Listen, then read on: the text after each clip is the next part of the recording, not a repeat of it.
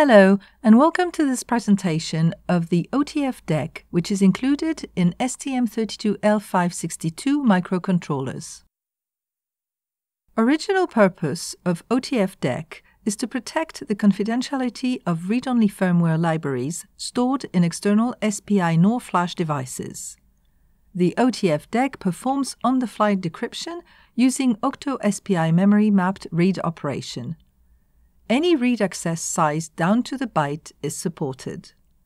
The OTFDEC is located between the Memory Peripheral Controller Watermark, or MPCWM1, which is a part of the GTZ-C in charge of defining non-secure areas in the external memory, and the octo-SPI1 that controls the access to an external serial flash. Advanced Encryption Standard, or AES 128-bit algorithm in counter mode is implemented to achieve the lowest possible latency. As a consequence, each time the content of one encrypted region is changed, the entire region must be re-encrypted with a different cryptographic context, key or initialization vector. Up to 4 independent regions can be defined, each with their own 128-bit key and initialization vector information. A write-locking mechanism prevents any further reconfiguration of region parameters. The purpose of the OTFDEC peripheral is to protect the user code and data that are stored in the external serial flash memory. If the image is stored unencrypted, it's easy to read it by either desoldering the flash device, then resoldering it on another board, or by spying the traffic on the SPI bus by using a logic analyzer or an oscilloscope. Consequently, the image stored in the flash memory should be encrypted, then decrypted on the fly during runtime reads. The latency caused by the decryption should be minimized. The OTFDEC has been designed to tackle these objectives. The OTFDEC is a new IP implemented in the STM32L5 able to decrypt with low latency code and data stored within an external flash. It also supports an encryption mode. The encryption process must follow the sequence described in the reference manual. When encryption mode is selected, flash-on-the-fly decryption for all regions is deactivated. Since the decryption is done internally by the microcontroller, the data transferred over the octo-SPI bus is encrypted. This is a countermeasure against flash unsoldering and bus spying.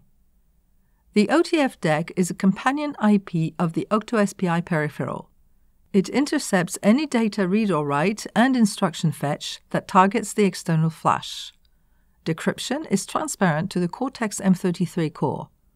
Data and instructions that the processor receives have been decrypted in hardware by the OTFDEC. The OTFDEC protects confidentiality of external read-only code and read-only data plus code areas.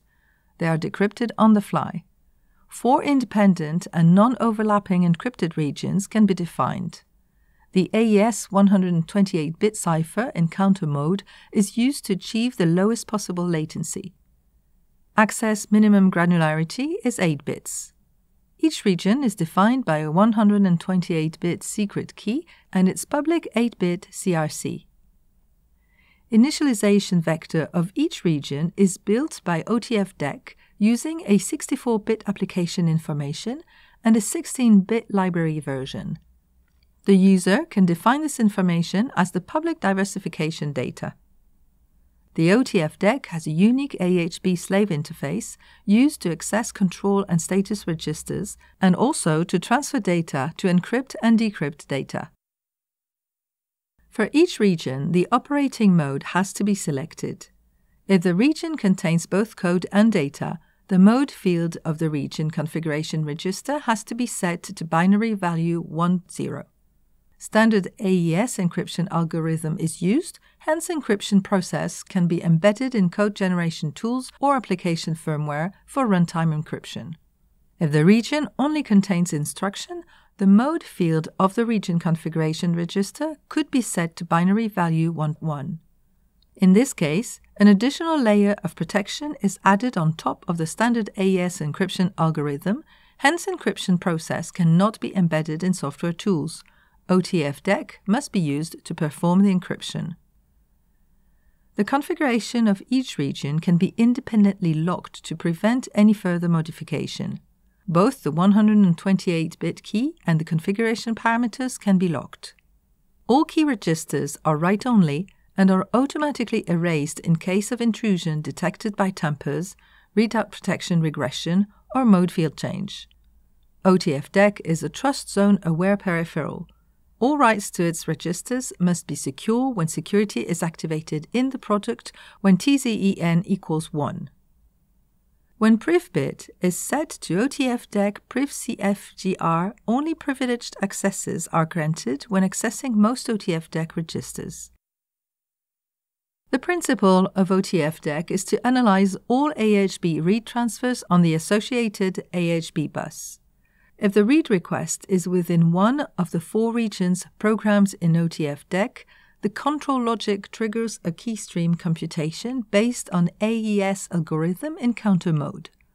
The keystream is then used to decrypt on the fly the data present in the read transfer from the Octo-SPI AHB master, tying low the H-ready out signal of this master. While the keystream information is being computed, this takes up to 11 cycles.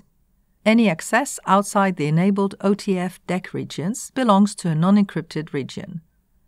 As OTFDEC is used in conjunction with Octo-SPI, it's mandatory to access the flash memory using the memory map mode of the flash controller. In the region configuration register, the mode bits define the OTFDEC operating mode, standard or enhanced encryption. The OTFDEC can also be used for encrypting data using either the standard AES algorithm or the enhanced encryption algorithm. A tamper detection, an RDP regression, or a mode bits change automatically erases the keys. The OTFDEC can assert an interrupt to the NVIC for 3 possible causes: security error, key error, and execute only or execute while encryption error. Each of these causes has a dedicated flag and interrupt enable bit. The cipher's data is stored in RAM. This slide describes the sequence used to encrypt the contents of a memory buffer. It has to be implemented in secure code when TrustZone is enabled. User firmware is responsible for external flash programming.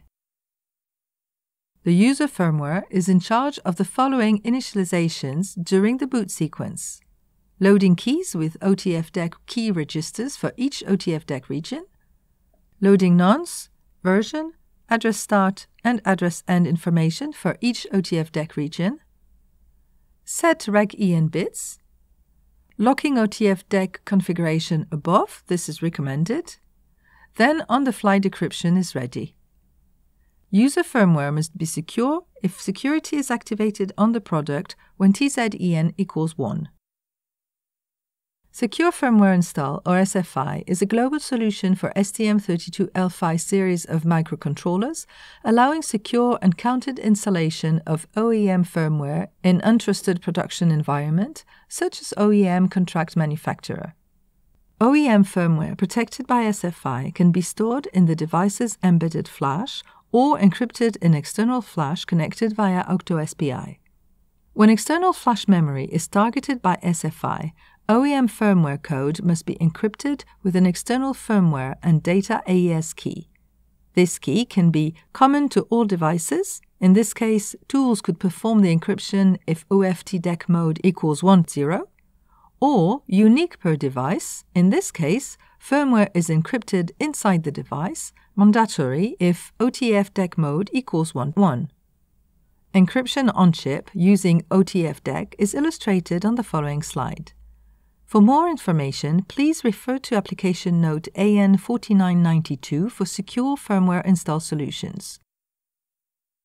This slide represents the sequence where the STM32 secure bootloader handles both internal firmware installation and external firmware installation with a global external flash memory AES key and the help of an external flash memory loader.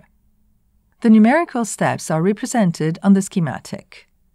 First step, Create an SFI image using STM32 Trusted Package Creator, or TPC, with an internal firmware and data, including external flash memory drivers, an external firmware and data AES key, and an external firmware and data. Second step, perform internal flash memory programming as described in the STM32L5 RSS training. Third step, perform external firmware and data AES key programming in OTFDEC peripheral. Alternatively to what is drawn on the slide, this key can be managed locally to the device, not globally in the flashing tools. Fourth step, perform external flash memory chunk encryption.